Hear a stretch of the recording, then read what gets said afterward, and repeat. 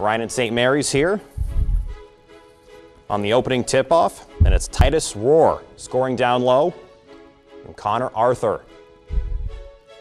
The catch, the shot, and he knocks it down from downtown. And St. Mary's answers right back with Jaden Davis. He hits a deep three from the wing. No problem for him, it falls. Then Ethan Stager, the offensive putback, scores on the second chance opportunity, and it falls. Back to Bryan. Rohr scores down the lane in the paint, around and down. And St. Mary's answers Latrey Williams with a Latrey of his own. That one falls again. And Bryan's Reese Jackson getting the dump down, and he throws it with the one-handed slam.